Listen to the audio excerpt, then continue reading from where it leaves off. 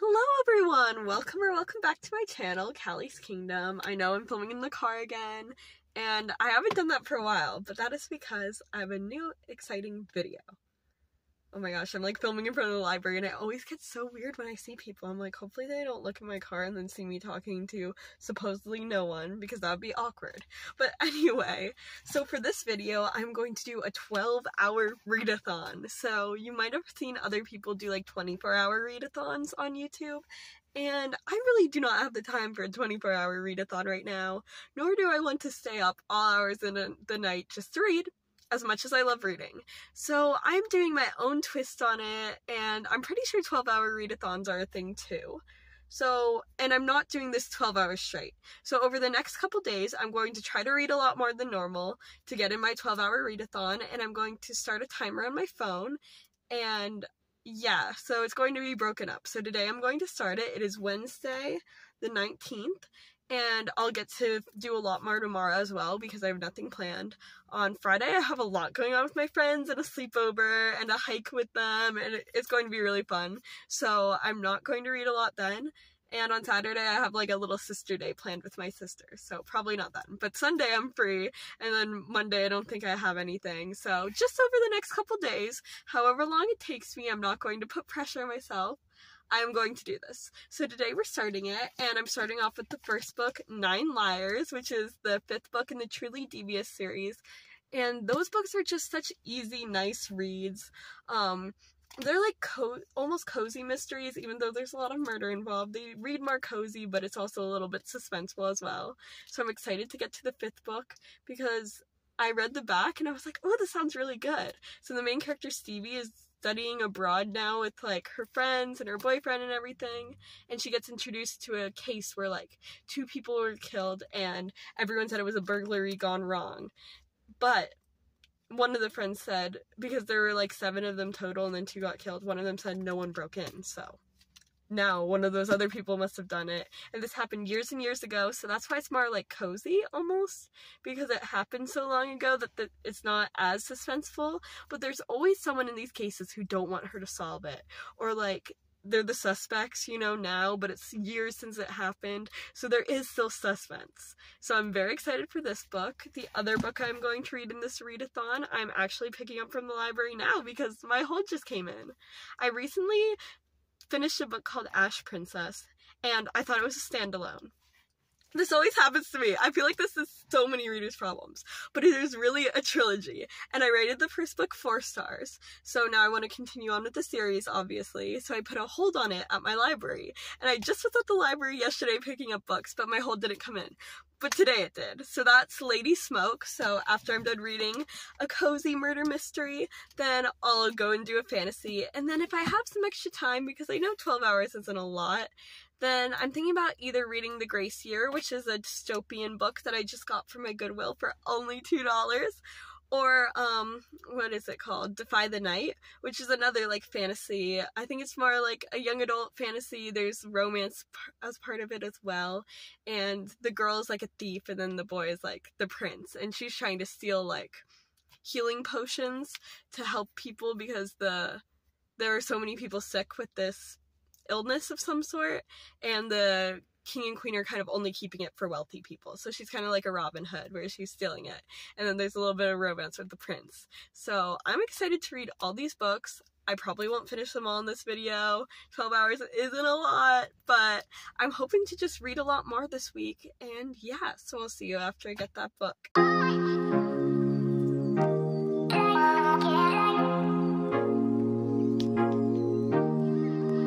Okay, I'm back and I got the book.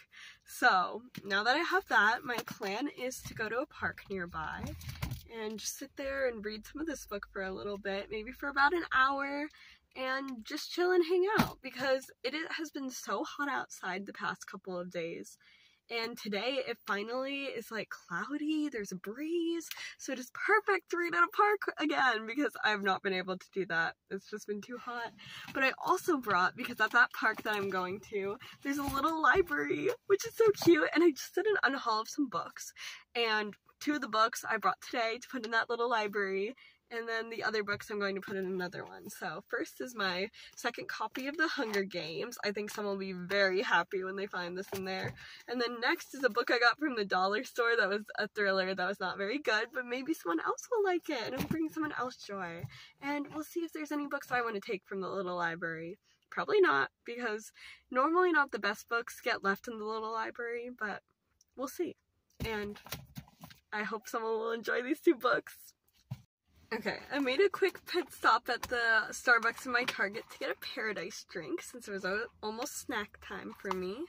Although I like drinking them with straws, but the straw kind of ruins the whole vibe. It's so tall, but I don't care. But now we are going to the park. Okay, we're here, and I'm honestly so surprised because there's like no one here. Did I miss something? Like, it's such a nice day out. Maybe because it's so cloudy, and it did have a chance of rain, but we're going to try to read anyway. I don't think it's going to rain, and if it does, it's probably just going to drizzle. So first, I'm going to go to the little library. I parked right next to it and put in the books, and then I'm probably going to sit under one of the tables under the trees and read this for about an hour. It's 3:25-ish right now. I forgot my watch died. I was like, why are you not coming on? Where did my bookmark go? Oh, good thing I didn't even start this book. I just have it in the first page.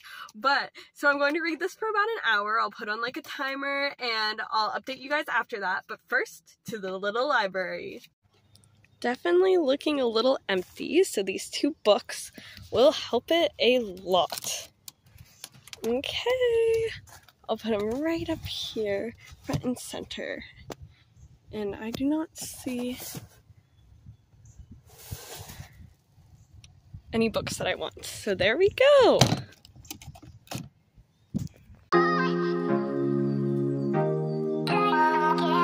So it's been about an hour and 3 minutes, and I got 73 pages into this book and the first 3 chapters. Oh, those are long chapters.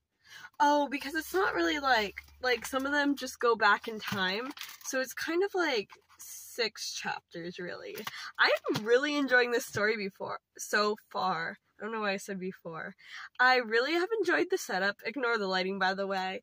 And I think I'm enjoying this mystery so far even more than the others because, so basically these type of books in the series, there's like a part where it goes back in time to when the murder took place, and then present day with Stevie and all her friends. And I've really been enjoying going back in time and getting to know these 9 friends, which is why it's 9 liars, as they're going to this one guy, Sebastian, his house, and they were playing like this tradition that they have where they play a game of like hide and seek outside at night. So it's like really late, and they found everyone but 2 people, and then those 2 people end up dead. And there was no one at the house but them and a gardener. So now so that was in the past timeline so far. And then Stevie and her friends are going to London for like a little bit, or England. I don't think it's London exactly. Because her boyfriend David is there, and he got them like a whole little like not cultural exchange program, like study abroad program, that's what it is, for like a week. So they're all going there, and I mean, you know she's going to try and solve this mystery, so I'm excited to see what comes next, and I'll probably read a little bit more before I go to sleep tonight. Okay, hello, it's morning, so that's why I look all like this. But I was reading a little bit more. I read a lot more last night too, and I'm just around page 200, and it's starting to pick up. Whoa, oh no, it fell. Okay, I got my place. It's just starting to pick up in the present timeline because someone who was there for the murder in like 1995 just went missing. So now it's picking up here.